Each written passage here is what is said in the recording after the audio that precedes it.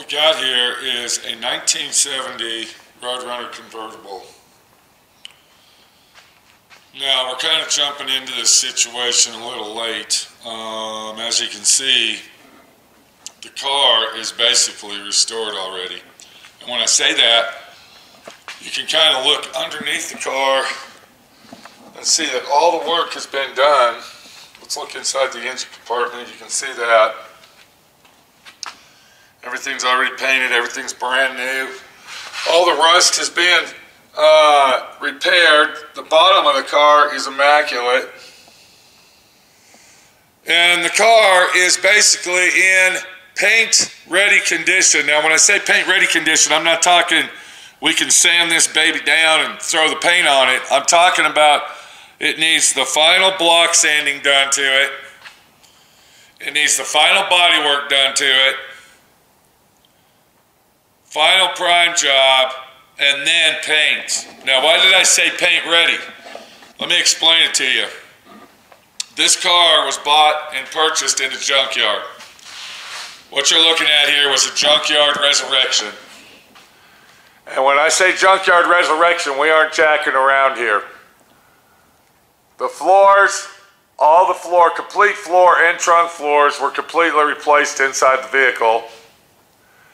We got the left and the right quarter panels, full quarter panels replaced. We got a full taillight panel replaced. Both inner fender wells, left and right on the rear, have been replaced. Major rust repair on both left and right inner fender wells on the front have been repaired and patched and refinished, and as you can see, reconditioned and perfectly new. Both front fenders are factory fenders, but were in extreme, what can we say, rotted, unusable condition and had to be completely restored. We're going to move down to the door. Both doors were just total trash, total incomplete trash. Did I mention this is a convertible? Very hard to find convertible parts. When quarter panels are replaced on this, they don't make quarter panels for convertibles. You got to buy a hard top quarter panel and modify it to make it work. We had very, what can we say, extreme conditions on our rear Dutchman panel that we had to do extreme body work and refabrication to make that all work. So what you're looking at here, you're looking at a junkyard salvage resurrection automobile. Now, how much did they pay for the car? I don't know. That's not my business. I don't ask questions like that. I really personally don't care. Is it a K code, R code, J code, L code, M code? I don't know what it is. I really don't know. I don't personally give a shit what code car this is. I don't care if it's got a big block, small block, automatic transmission, standard transmission, you know, super duty suspension or standard suspension. I don't care, because all we're doing is finishing it. All right, we're finishing this car out. We're getting her down the road and getting it out. That's the main concern that I have with this situation. So, as you can see, it's a nice, bright, sunny day today over here in Moab, Utah. Southwest Riding Custom on a Saturday. And what we're going to do is we are going to go ahead and get this thing painted and back to Dallas, Texas to Nitpick Norm and Son.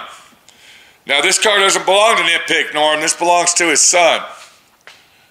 And when we first started on this car, they kind of had the attitude, I really don't care, you know, as long as it's all together and it looks good, you know, that's all I care about. I'm not looking for perfection. When you come to a situation of a car like this, you want the car to be extremely nice. You don't have an attitude that says, as long as it looks half-assed, I don't give a shit, you know, that'll be great. Here's a good example. If we look at the top of the fender here, you can see where I went over it with a pencil. That means that the top of this fender is in need of extreme body work still. Now, when I did the body work to the bolt-on parts, I didn't do them on the car, I did them on stands. And when you do body work like that, you have to go back over it. And the reason I say that is because when you're doing body work on a fender that was extremely in bad condition like this one was, you have to go back over the fender once it's bolted on the car, because now the fender is solidly mounted instead of all flopping around. This fender right here feels pretty damn good. It feels pretty damn good, except for right in this area here, there's a low spot. All right, so you're kind of getting the idea of what's going on here. The doors, all right, we're in serious bad shape. I actually did tell them maybe we should buy door skins. Maybe we should get door skins to complete these doors, and they didn't want to do that because they have this attitude that we're not looking for perfection, we just want it, you know, in good driving shape. Well, that ain't the way my friend Pete operates, okay? I don't operate, driving condition, we're not looking for perfection shit. Now, I'm not saying that I'm perfect and everything I do is flawlessly perfect, because it's not. I'm not going to say that. But when something like this leaves my shop, I want to make sure that the son of is in awesome shape and looks like a show car quality situation, not some, well, okay, we don't really care about perfection. You know, as long as it's a drivable car, we don't care. We're not looking for that. We're looking to do the best job we can and get the customer what he deserves when he's restoring a car like this. And that's not just this car, okay? Look behind us over here. We got a 76 Mercedes, same situation. You know, if you're gonna do something like this, do it to the best that you can, not to what the customer's asking. And when I say that, I'm talking about the attitude. Well, we don't care if it's flawlessly perfect. We just want a driver, that's all. You put all the money in the car, you did all the shit to it that you've done, and now you get to the finish point and you're asking for a slop job? Are you shitting me? A slop job on a vehicle like this? I mean, this isn't a Hyundai, okay? This isn't a Yugo. But that's the situation we have. Welcome to D.I.Y. Automotive School with my friend Pete and Minnie, the body shop girl. It's everything you need to know about cars and more.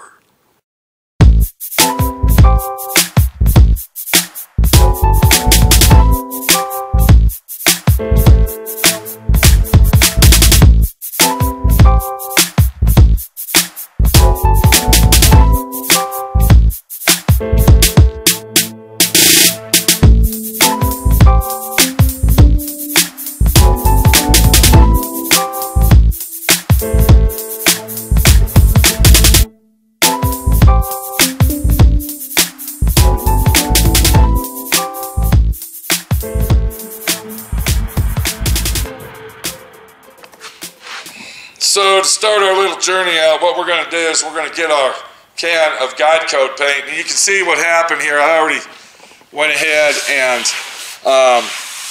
taped all the jams up because I've already painted all these jams. All these jams are painted. And I don't want to get any overspray inside where the jams have been painted. So what I'm going to do is I'm going to put a guide coat on this.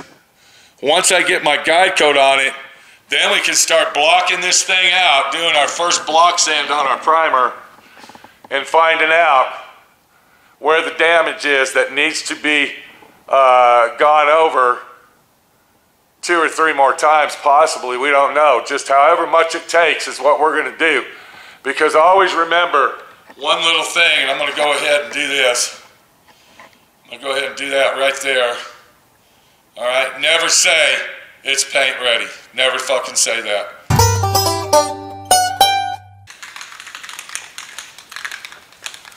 Now, the guide coat paint that I use, is your cheap, inexpensive 87-cent can of Project. It's called Project Source Spray Paint.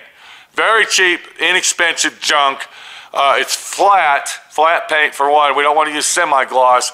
Anything that has gloss in it is going to gum your paper up. You want to use cheap, inexpensive spray paint for your guide coat. Very important situation here. When you get to a car like this, you want to use a guide coat on it. Anytime you do any hand block sanding, always use a guide coat. And what I use is the flat black, cheap, inexpensive 87-cent can of spray paint that you can purchase over at the big box corporation stores. I don't want to mention names. You see what's going on here. Let's get her done and let's do it right. Shake your paint up thoroughly. You want to shake it up. You want to make sure that your cheap, inexpensive bullshit paint is mixed real nice before you spray anything on it. Or should I say spray anything out of the can. And then once you do that, now it's time to put the guide coat on. Remember what I told you here, I put some tape on the door jambs. And the reason I did that is to keep this out of there. And when we go around here, we're going to try to, we'll keep the spray can away from all that. We don't want to get overspray on that. Now, as far as the hood goes, you're probably looking at that saying, oh, that hood's already painted. No, it's not. He purchased this hood used, all right, and we're going to use this. We still have to block sand this down. It's got some minor imperfections in it. We got to prime it, and then we're going to paint it. But right now, what we're concerned with is getting this thing into the paint ready stage. And the main thing we got to do, I want to mention one more time, all the body work's been done to this. This is our first prime job. Now what we're going to do, we're going to put a guide coat on it. That's very, very important. So you want to take your spray can just like this. Now watch what's going on here. Okay? We're not going real heavy with this. We're going light. Okay? We're going nice and light. As you can see, look at here. Okay, we're going to move it nice and even. Putting a nice even coat on there. We don't have to put it thick. Once again, this is called a guide coat. All right? I'm going back and forth, just like a tiger stripe. All right, we want a pattern on there, so what that pattern will do, once we do this, and all this is guide coated, what we're doing here, we're creating a surface that we can find our road map in. And when I say a road map, I'm talking about when we block this out, and we're not going to use DA sanders and power sanders, what we're going to use our hands. We're going to hand block sand this, or should I say most of it. Like on the top of the fenders here, we're not going to use a hand block because we already know that needs body work. But we'll hand block this out to find all our imperfections, and then we'll go back and redo our body work wherever there's black left. You see what I'm saying? So if we find some black paint after we block it, that means that's a low spot. So it's either going to need blocked out more or it's going to need filler to fix it.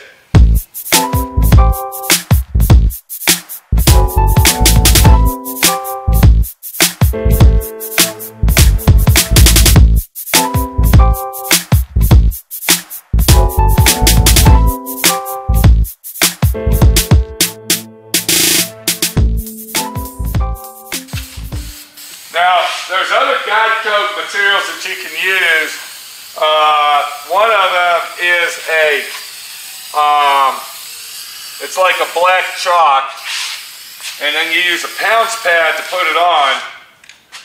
And a lot of professionals, I don't know if I'd call myself a professional, but a lot of these quote-unquote professionals, they use that type of situation. And what it is, it's like a chalk line chalk, but it's black, and you take a pounce pad and then you would pounce that on there, and then that would be your guide coat. I'm telling you now, if you use this cheap, inexpensive, flat spray paint, it's going to cost you a lot less to do this, and it's going to be the exact same thing. So don't listen to the professionals if they say, don't use spray paint, you're fucking up. That's wrong. Don't do that. The main thing about a guide coat is to make sure that you cover it well. And you don't have to cover it. I mean, you can see just by what I'm doing, all you need is a pattern. Okay? A pattern to show you where your highs, where your lows are, where your deep scratches are, where your imperfections are, because that's what a guide coat is for.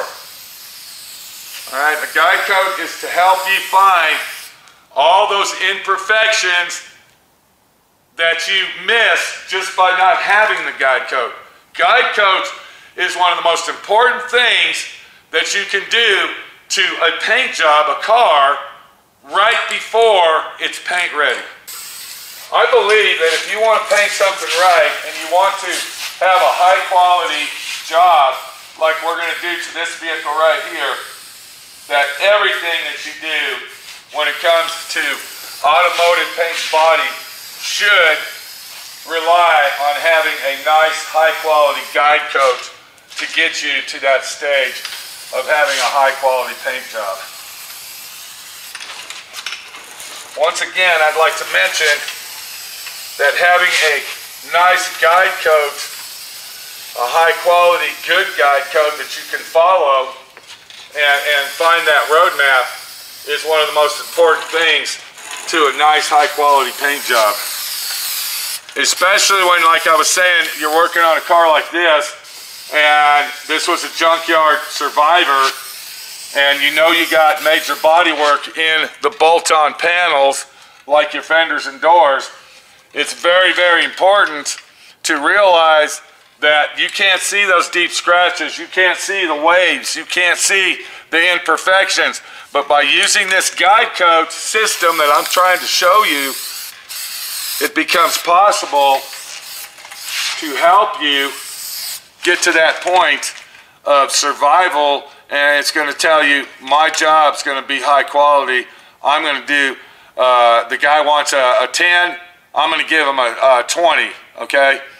You know, you've heard that scale 1 through 10, okay? He wants a 10 job, I'm going to give him a 20 job. And this right here is what's going to give you that action to say, I'm going to better myself and I'm going to buck it up and do a better job because my friend Pete showed me this and this is the way it should be done. This is going to be an awesome job. It's just not going to be a slop job. We don't want to do slop jobs. We don't want to do half-ass work. We don't want to do, I don't care as long as it looks nice. I'm not looking for perfection. We're not doing that shit here. But then on the other hand, I'm not perfect, you're not perfect. This car will probably not be perfect, but it's going to be the best we can do because that's all we can do. And using this is going to make it even better. Take it easy. We'll see you later. My friend Pete, your friend Pete, right here at DIY Auto School, showing you and telling you, you can do this. Get off your ass and do something with your life and quit being lazy, sorry, no good bitch.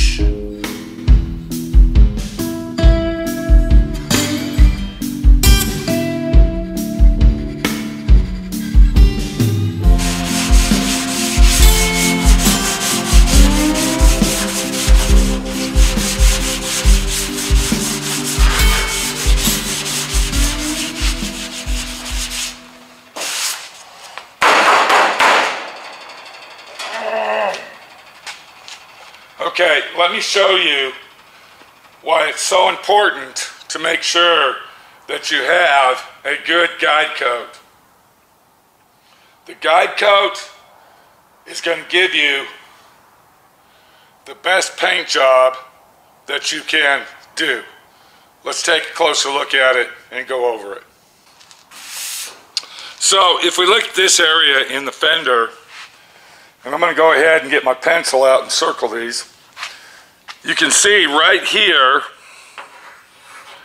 there's a low spot. You can also see right in this area, there's a low spot there. If we come down here, there's another ding or a low spot. So we found, just by block sanding this one little area, we found 1, 2, 3, and possibly more damage that we need to fix as we are restoring this car. And if I take my pencil, you can see in this area right here that there was some type of body work done to this fender because it's got really, really deep scratches right here and it looks like it's low. I'm going to go ahead and get a fresh piece of sandpaper, and we're going to block that out and see what happens. Now, one more thing I'd like to say. On this block job, I'm using 180 dry. If it gets necessary, I will switch over to 80 grit if it's in real bad shape. And I'm going to show you a bad shape in just a minute. Let's go ahead and block this out and see if we can get rid of this and what will happen by sanding it more.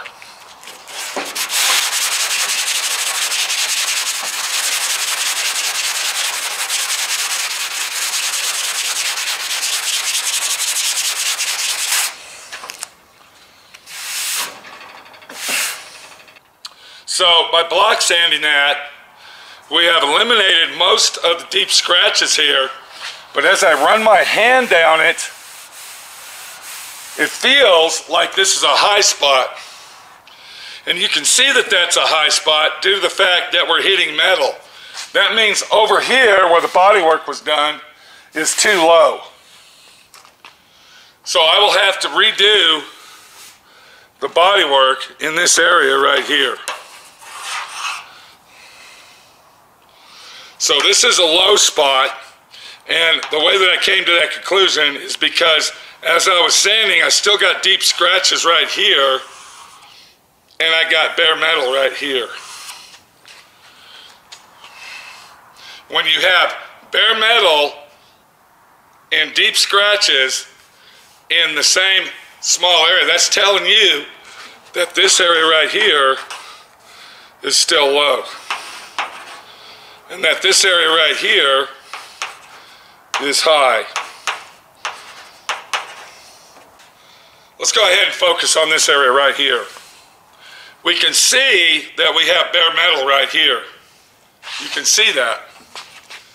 But what you also see is you see filler, or should I say Bondo, as I'm sanding it. That means that what we're doing by blocking this out, we are leveling this out. That means that this bondoed area right here was high. So as I was sanding it, okay, I leveled this Bondo out because you can see Bondo on the primer. On this one here, you can't see any Bondo or filler. That means that this is still low and this is high. I'll have to add some filler to this area here, but then on the other hand, I might, because here's a high spot here, you can see that that's bare metal right here, and then there's a little bare metal right here. So what I'll do here is I'll take some polyester filler and put a skim coat on this. I'll skim coat that and then come back and reblock it. And that should fix that area. But before I do that, I'll have to fix this section in here.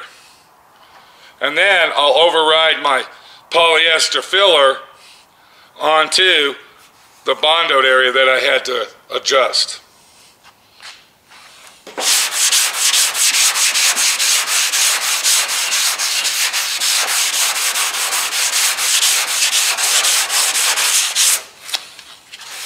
So remember, bare metal is high, deep scratches after sanding is low. Bare metal is high, showing filler around the bare metal is getting rid of this high spot and leveling it out. So that's level. I hope I'm making sense here on what a guide coat is consisted of and why we need to use this to accomplish the best paint job that we can apply. So I'll go ahead, and it will take several days to do this car by hand, but this is the only way that it's going to be done properly.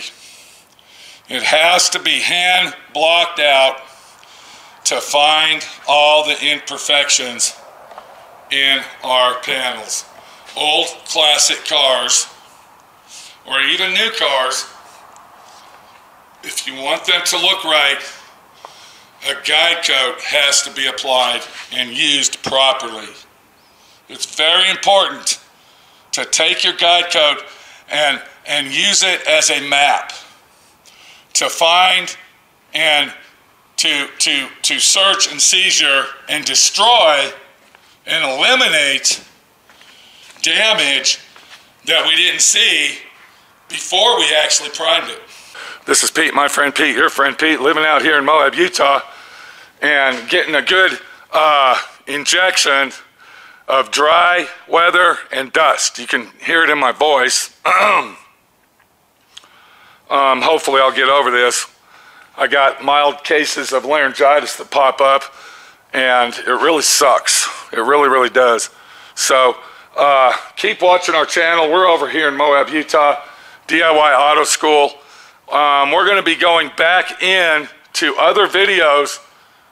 Okay, so we're going to be going back and forth from Dallas video library to Moab library until we actually eliminate all the Dallas action.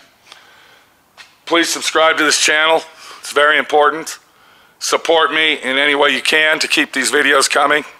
Leave a comment if you have a better suggestion on doing this and prepping this up. Leave a comment below. Let other people know what you would do in situations different than my friend Pete would. And if you're enjoying these videos, thumbs it up, and please subscribe. Hit that little bell next to the subscribe, that little bell, and that will notify you when I upload new videos. Watch my other channels, and also I'd like to go ahead and say that Minnie the Body Shop Girl has her own channel, and be watching for that. It's coming very, very soon. I think y'all will enjoy it, and we're going to test it out and try it, and if it doesn't take off, then we're going to let it go. But if it takes off and everybody enjoys it, then we'll keep on doing it, and I will be posting videos, promotional videos for Minnie the Body Shop Girl's YouTube channel. So I hope you subscribe to that and, you know, support her as well. I gotta go.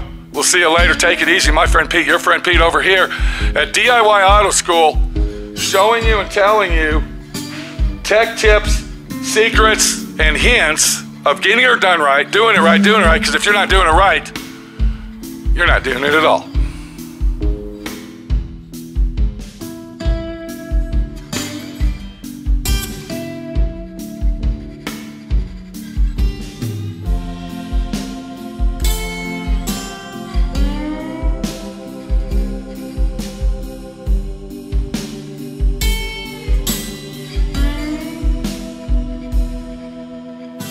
Thanks for watching D.I.Y. Automotive School. Classes don't stop till you know everything.